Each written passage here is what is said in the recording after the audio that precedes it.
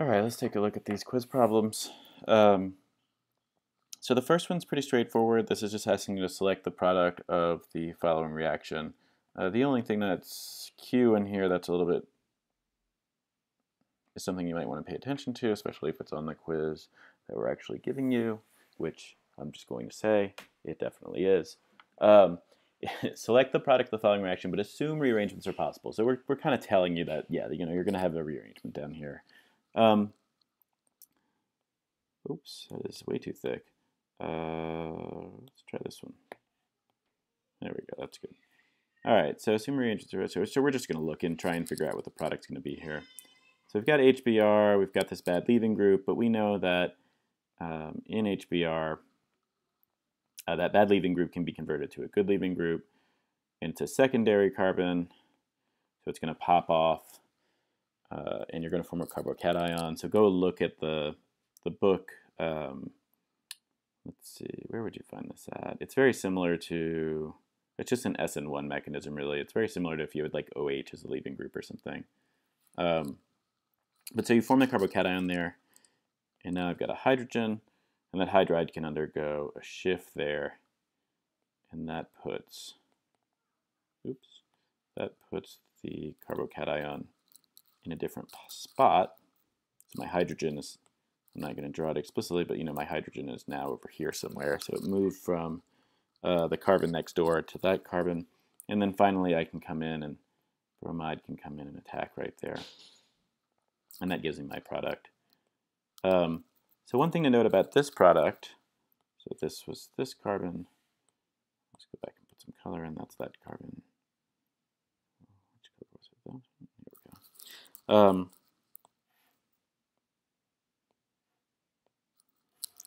Yeah, so you'll notice that the bromide is actually on the carbon that's beta to the original carbon that the leaving group is attached to. And so when you come down and you look, you just want to look for the proper answer choices. One thing to note about this is that this molecule that we formed is not chiral. So if we look at the orange carbon, which is the one that might look chiral, notice that it has two methyl groups on it. So that's not a chiral molecule. So if it was chiral, it would be racemic, but it's not even chiral, so we don't have to worry about that. And then when we come down to our answer choices, we see that the correct answer is going to be this one. You just kind of match it to it. But since it's multiple choice, it's not a bad idea to kind of look through everything else on there. I don't know that I'll be able to do that for every single problem on here, but we can do it for this one. So no reaction. When would you expect no reaction? If you had instead of HBr, if this was just Br minus, so if you didn't have the acid there, that would make it no reaction because this leaving group is really bad, and you need to protonate it in order to get it to leave. So that's not going to work out for us.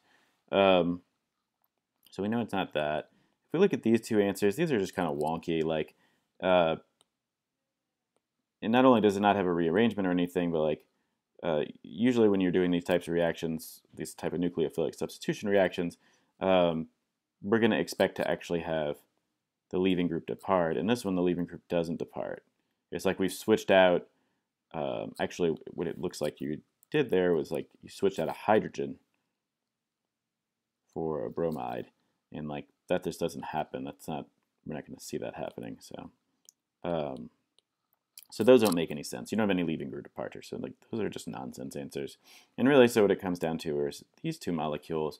And so this molecule, I mean, we know which one is the correct answer, but if we look at the other one, that one's not a completely crazy answer. So that's what you would get if you had no rearrangement. It's just drawn in a different orientation. Just you just got to be careful of that. It's not. When I say drawn in a different orientation, like notice that here the isopropyl group's up to the left and here it's over to the right. So it's kind of like you just flipped it over 180 degrees. But yeah, how would you form this? So I've got this. Eventually that would get protonated in the mechanism. And so that would just pop off at some point. And then I would be back at this carbocation that I started with, just like I saw up here. But instead of having the hydride shift, this would imply that you had bromide come in and just attacks right there. And you'll see that I made don't do that. You want to draw it from the electrons, not from the charge. So it would go in and attack right there. And that would be racemic because this is a chiral center right here. That's a chiral center. But we know that doesn't happen because we have this beta branching, and the reason that it doesn't happen is because if you go back up to the top mechanism up here, by doing the hydride shift, you end up making a tertiary carbon. Whereas here in the structure that we'd be looking at both the bottom and the top, you're at a secondary carbon. So the hydride shift gets rid of that. So even if we hadn't told you it was a rearrangement, you should be looking for that because there's beta branching here, and that's your Q. So yeah, so that one's not completely unreasonable. That's what you would get out of an ordinary SN1 you would get that out of an SN1 if you had no rearrangement.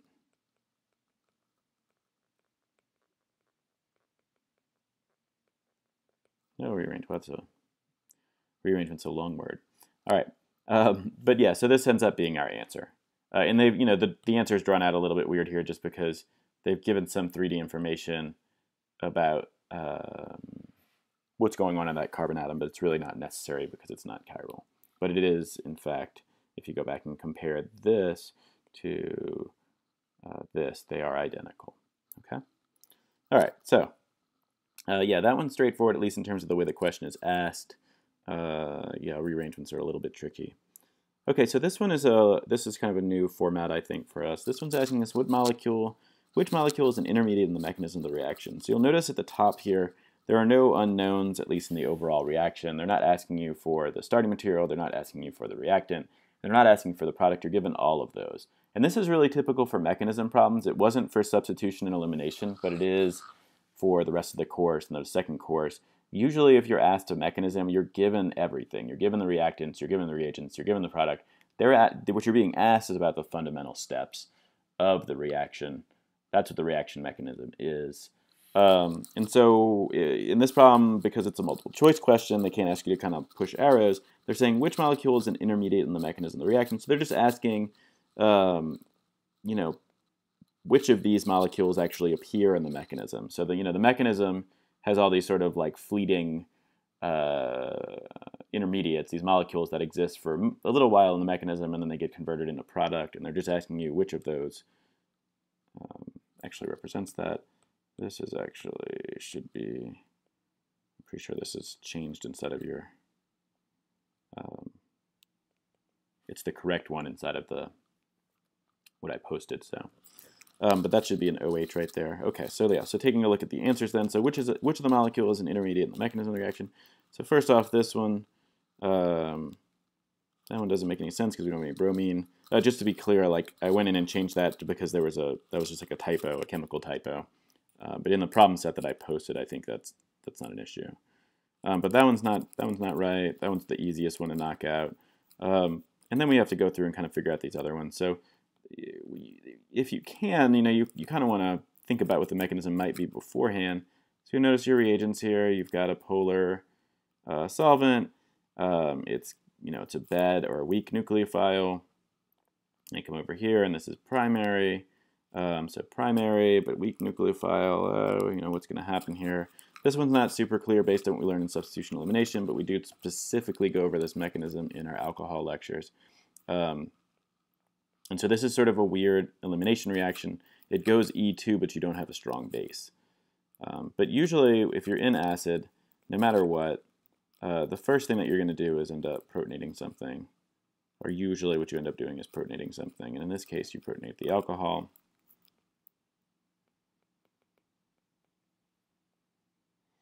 Okay, so now, it's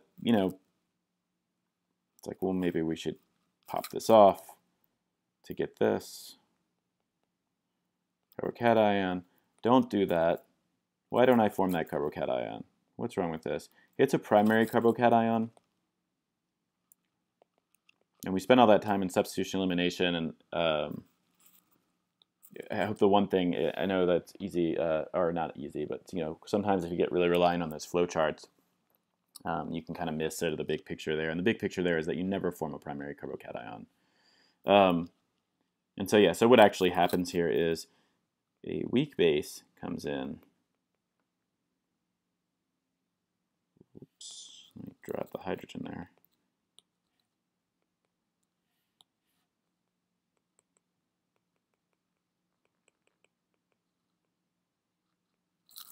the weak base comes in, picks that hydrogen off, and kicks out the water molecule. And we just get an E2 elimination. So yeah, so I mean, that's the whole mechanism. So if you can draw out the mechanism confidently, you can just go through and search these molecules really quick. But you know, since this is an instructional video, I'm kind of taking my time. But so yeah, so this one here on 2, that's the one that we would form if it was going SN1.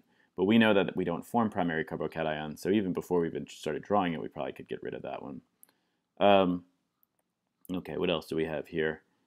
Both of these. So this one is a secondary carbocation. We don't form any carbocations inside of our mechanism, so that's not right. I don't know. That one would imply like that you form the primary carbocation and there was some sort of shift or something. That's just, there's no reason to think that's going to happen. This looks really similar to, like we're looking at this, it looks kind of similar to this. Like you both have protonated alcohols in there. Yeah, but this one is, it's just on the wrong carbon. That one's on a secondary carbon. Here we have a primary carbon, so not the right molecule either. So we can get rid of that one. And then finally, we come and look at this last one, and yeah, that is in fact this molecule here. So I'm going to redraw it without all the arrows and stuff around it. And yeah, we see that this, I'm using that ugly orange color. Let's go for green. This and this are identical as far as we're concerned, right? So answer 5 there is the correct answer. So I think on our quiz we actually have, you can see there's a gap here where I blotted out, but it says which is not an intermediate in the mechanism. So it's the same exact analysis, but instead of looking for the one thing that does appear, you're looking for the one thing that does not appear. So just be careful of that on the actual quiz. But the question setup is really pretty similar to this one, which is kind of asked. It's just very slightly different. Just try not to get confused on that. Okay, so these are, of all the types of questions to write for the quizzes, these are kind of the hardest ones to write and have them been reasonable, or like easily understood, I guess. But let's take a look at this one. So this is another one. This is how we're kind of testing the multi-step syntheses. The question says, for the following multi-step transformation, select the answer choice that corresponds to the best set of reagents, missing a word there, set of reagents, that in the order given would best accomplish the transformation. Each step is separated by a small arrow in the answer choices. So all what they're asking for you to do here, the way you should be looking at this question, is each one of these sets of reagents is just being applied to in order to the material. So the first step would be I take HBr and light and apply it to the alkane. This one doesn't make any sense because we don't actually, alkanes, right, what do they react with? We only know one reaction for alkanes, and it's to take molecular bromine, which is this diatomic species, and use light. And that would give us this. But HBr and light, that does something with, actually we don't know any reactions that involve hydrobromic acid, HBr and light, right? We know HBr and peroxides for alkenes, but nothing with light. Okay, so that's a gift from the, if you have that on the exam, that's a gift from the teaching assistants, because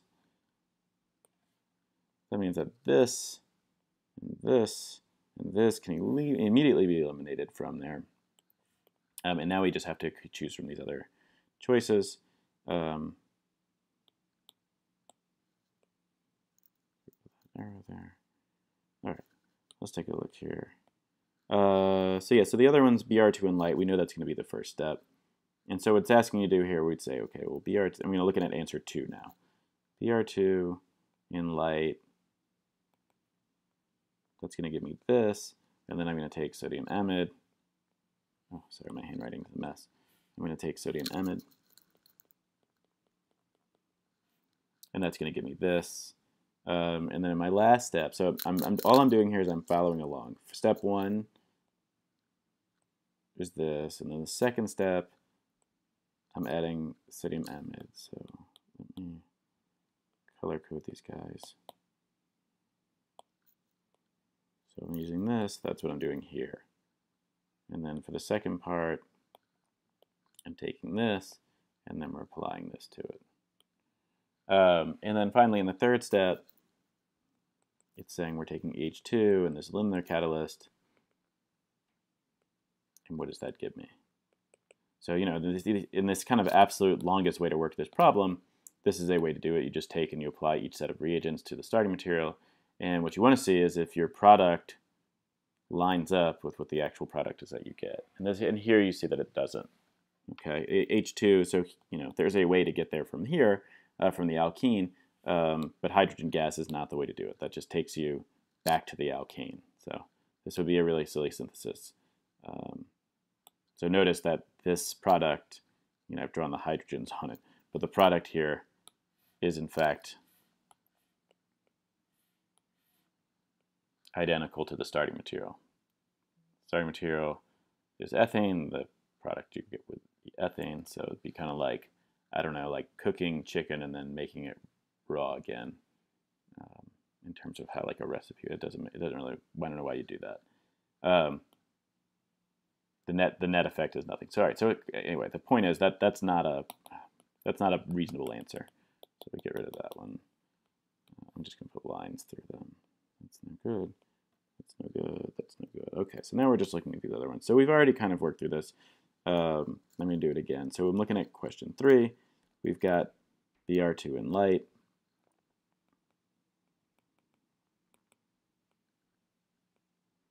To make this, and then the next step, we take and we add sodium amide. That's going to give us the alkene. So again, we're kind of pushing towards what would be the product, but in the last step, we mess up, and for some reason we put acid and H2O, and what we end up getting out of that is an alcohol. And when we take the alcohol and we compare it to here, we realize, okay, no, in fact, that's not correct. Okay, so that tells us that this is not the correct answer, but I'm going to leave everything in place. So if we look at problem 4, it's the same reagents. So we do Br2 in light, and then sodium amide. But in the last step here, we're going to use bromine, and that's actually going to get us to the appropriate product. And so if you watch the synthesis videos that I made, you know that this is normally a step on the way to an alkyne. So this is one of those things that you should probably, even without looking at multiple choice answers, have some intuition of how to make from an alkane. You know that a dihalide is a stop on the way to an alkyne. And that's a really important reaction, not just for this class, but also for, like, you know, when you take OChem 2, you got to kind of be able to whip those recipes out really fast. So anyway, so that's the way that these problems work. So just there's definitely at least one of these, maybe 2, I can't remember, on the exam, and you just want to make sure that that you understand the process. So each little arrow separates a separate step in the synthesis of the molecule. So step 1 is I take the starting material and treat it with HBr in light. I'm going to do the actual correct answer. Which one? Oh.